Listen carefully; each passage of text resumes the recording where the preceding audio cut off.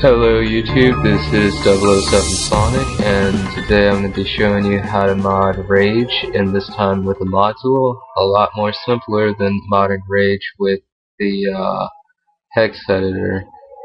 Just kind of gets confusing. But start off, you want to make sure that before you get your game save, that it's an autosave, and to do that you can just leave a town and then go back into town and it'll autosave the game for you.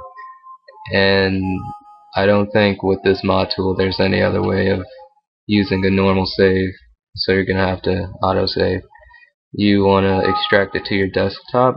I already have one apparently, so I'm gonna replace it. And yeah, it's on my other desktop. You want to open your Rage save tool, and to get that you go to this website right here. It's 360 Haven, and I'm going to put the link in the description to this here certain post, so that way you don't have to go searching it up, because I find this kind of difficult to find. It's really far down the list. But anyways, it was made by Echelo, and you should thank him. If you have a 360 Haven account, there's going to be a thanks button right there. That's always good. And what you do is go to here, the mega upload, and get the kv.bin file, because you're going to need that. Then here you can get the tool. So after you've got that, you want to take your kv.bin file and your Rage save tool. It should be like a WinRAR zip file. You just want to extract it there, and make sure they're both, like the kv.bin and the tool, are in the same folder, otherwise this won't work. Now open the save tool and just go to File, Open Autosave.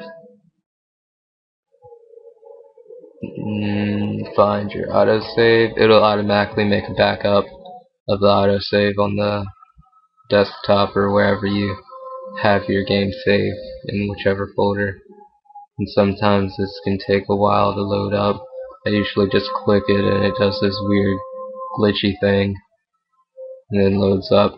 Also, before you, or actually no, not before you, but if you're gonna open up a save and then change it, and then you don't like what it changed, you want to change more stuff or something like that, make sure you close out of this save tool and open it again, because it has a weird glitch thing where it'll, like, I don't know how to explain it. It'll pretty much keep you from, no, I don't even know how to explain it. Might as well just stop talking. Pretty much you just close out of this and open it again if you want it to work. But you can click max all and it'll max all this crap out. But what I found is that night blossoms, desert spores, Fowula infusions, blue shine vials, and some other crap for some reason doesn't change. Like my steel tipped bolts, I changed that to 999. I went back in the game, it was like 200 and something, and mind control bolts, I changed that to 999 and went back to like 100 or something like that. This I changed all this crap, and some of it just never changed. But since you have everything in the inventory that you'll need to actually make that type of stuff, you don't really have to worry about it. You can just make more. But after we've done all that, file, save and resign, and it'll say right here resigned.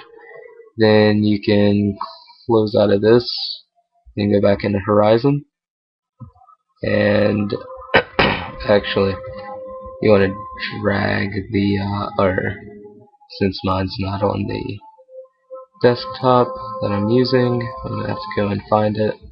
But what you'd want to do is just drag your save over this and then into this blank space. Okay guys, so what I ended up doing is I just went into my desktop and dragged it in here. Anyways, after you've dragged your save into here, you want to save, rehash, and resign. considering that save editor didn't say it was rehashing the save.